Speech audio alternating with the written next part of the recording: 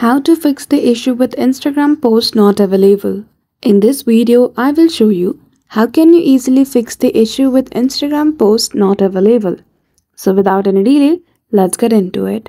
For that, firstly you need to tap and hold on Instagram applications icon and go to app info.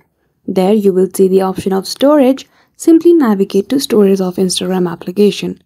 Then after, as you can see, there's some collected cache. So click on clear data and continue to click on clear cache.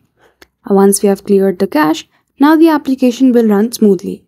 After that, head towards Google Play Store and in search bar type Instagram, as we want to make sure the version of Instagram available on our phone device is up to date.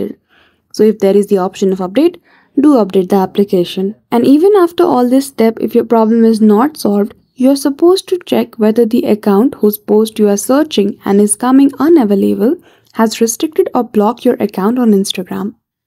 If it did so, you need to view the post from the other account. So that's it.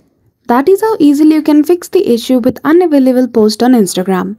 So I hope you found this video helpful. If you did, don't forget to give it a thumbs up and subscribe to our channel for such tutorial. Thank you for watching till the end.